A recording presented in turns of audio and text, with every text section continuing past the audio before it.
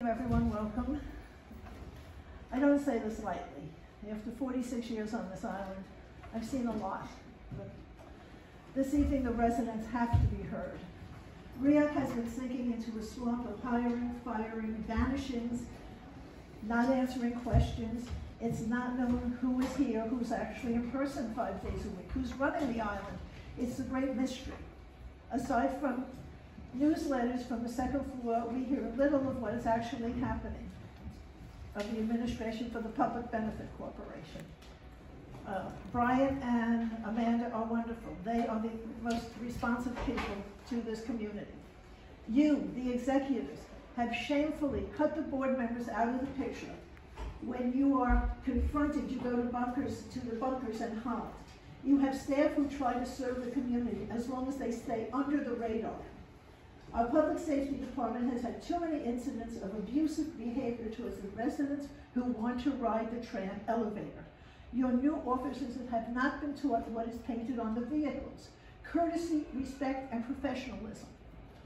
I don't want to tell you of my poll worker who came and was 82 years old and was told she had to get on the back of the line because it didn't count, she was 82 years old and a resident. And the public safety officer put his foot in the door so she could not get on the tram. Well, she won that one. It is time to learn community respect and not bully our elderly and special needs residents at the tram elevator. This abusive behavior gets more publicity and makes it always putting you on the defensive. You are promoting someone tonight who refuses to talk to the community, and the staff is scared of this person. And this is the person who you want to run this island. This will continue will this continue in administration and absentia, or do nothing for the community who live here? This is our community. I want all our board members to be heard and listened to, because we are here 24/7. You're the hired help, and we're the people that have paid in aggravation and exhaustion the last few years. We do not need this. We need an administration that cares about the community they work for, or else they're welcome. The administration is welcome to leave, and we'll get new people. Thank you.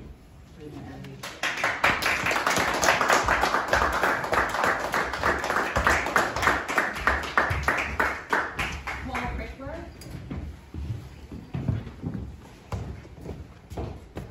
Hi everybody. Talking about transit today, I think we've all learned in this room for the last 2 months how important transit is to us. And there's some very simple things that could be done by RIOC to help make it just that little bit less difficult. The thing I'm talking about specifically now is getting information on our phones about where the various transit options are. I'm told I can't call this Rita the Roosevelt Island Transit app because the Tennis Association has Rita already. But in my mind, the picture here is a very simple app that RIOC could produce, which shows us the bus location and times, the tram times. The MTA could very easily get you feeds for the subway timing, and the ferry time could go there. And the fifth idea could be just some service alerts from you. But when I first came to this island only 3 years ago, there was a very simple app that sort of somehow showed where the bus was part-time, and then it stopped working. It should not be hard for some organization like RIOC to put transponders on the buses or turn them on if you haven't already. They're not expensive. I went online and Googled it. It's $50 a month per transponder. So for a few $1,000s, we can have bus times, bus locations, and all the transit on our phone.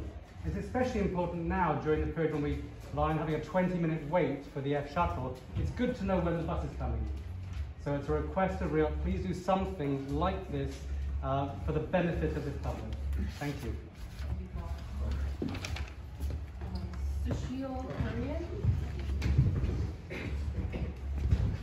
Good evening, and it's nice to see that our president and CEO is healthy and has survived all the barrage of community pressure that unfortunately had him unable to function over the last few months.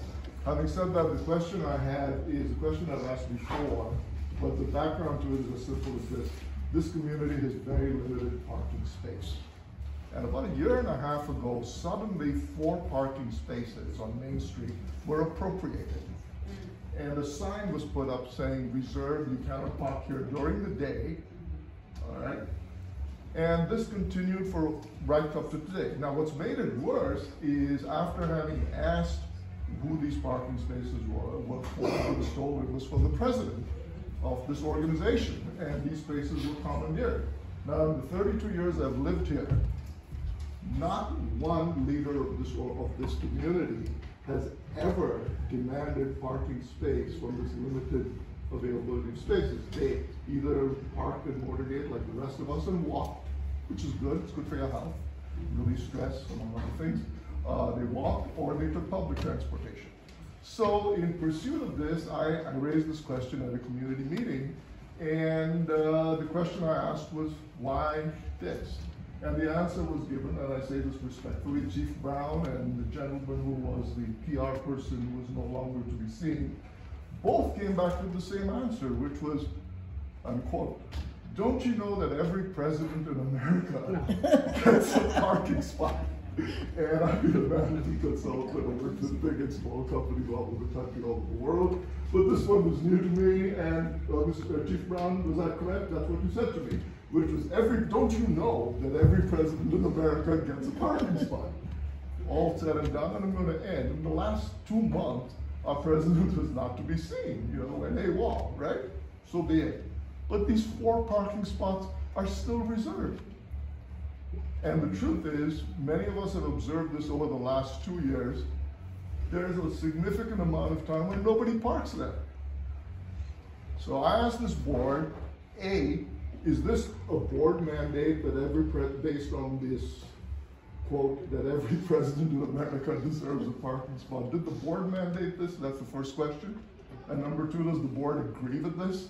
And number 3, should 4 parking spots be kept unoccupied or reserved when the rest of the community doesn't get enough parking? Thank you.